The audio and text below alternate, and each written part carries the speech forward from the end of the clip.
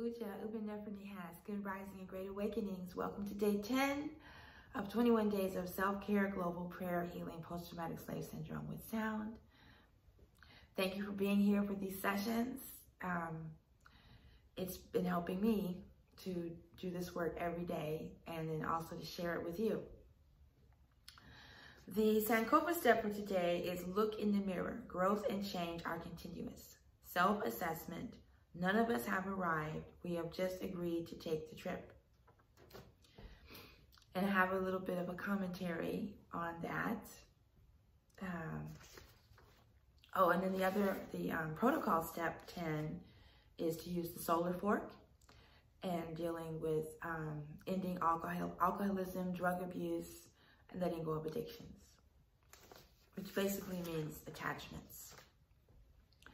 So the reflection that came through after going through the self-care process today for day 10 was to stop comparing self to others, especially to others that have accepted the standards, principles, and values of oppression or of our oppressor. Human beings, I feel, not in nature, live according to Maat.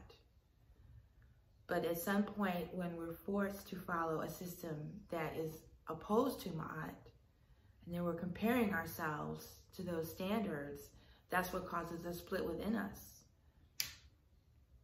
Because we're comparing ourselves to something that is on Maat, comparing ourselves to something that is attached to commercialism, vanity, greed, injustice, no compassion, things like that.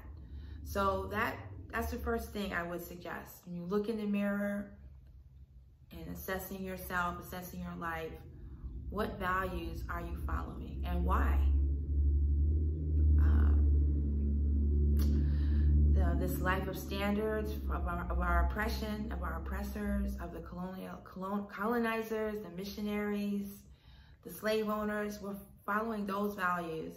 And that's what's weighing us down. That's what's holding us back. In our minds are shackled to, oh, but my hair is not straight. Oh, but my hair is not blonde. Oh, I don't have a mansion, that's from my family's generations from 400 or 500 years ago. Or African Americans in America, we don't have the connection to Africa that we would have, and Native Americans. They don't have connection to their homelands. They've been removed. But we're comparing ourselves to the 1%ers who stole these things or took these things, and now they have them. And so we're comparing ourselves to them. We're literally comparing ourselves to thieves and pirates and crooks. So that's what I would have to say about looking in the mirror, is whose values are you following and why? Whose standards are you striving to maintain and why? And then to realize that it's an addiction in a way. We're addicted to this life that is not meant for us. We're addicted to ways and things that are opposed to natural life. And that is something that we need to break free from, including myself. Okay, so now let's get on to the self-care summary. And I could talk at length about this. And if you want to continue the discussion, just, inbox me.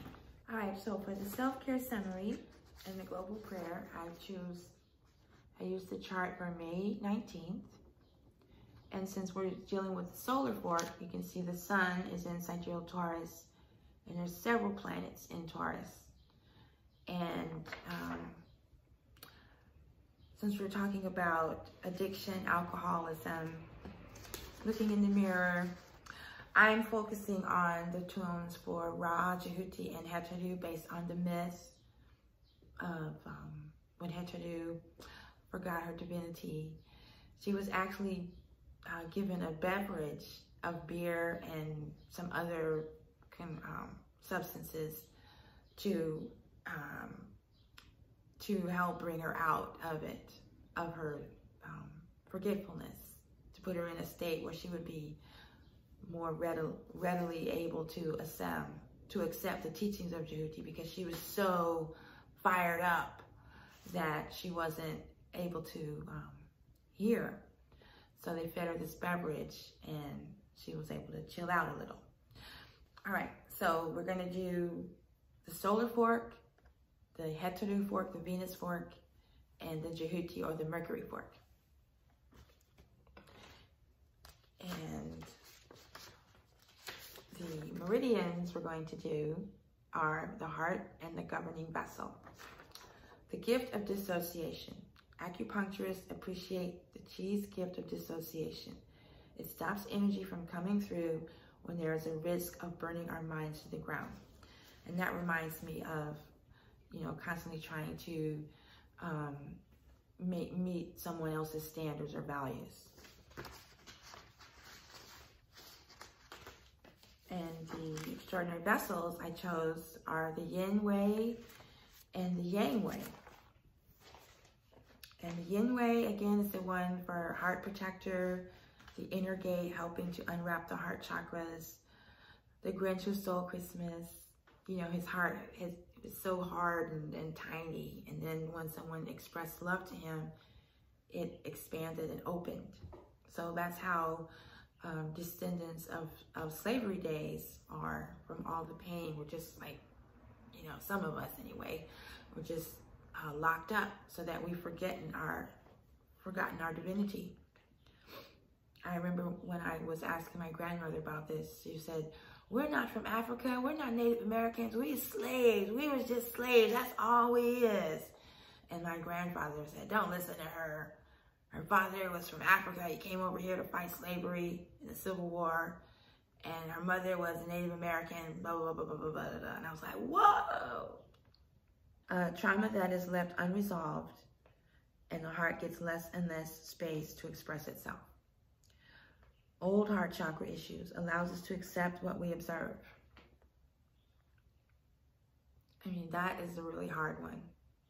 And I guess when you look in the mirror, you've got to accept what you see. You accept how far removed your life is from Maat, or from what's truly in your heart.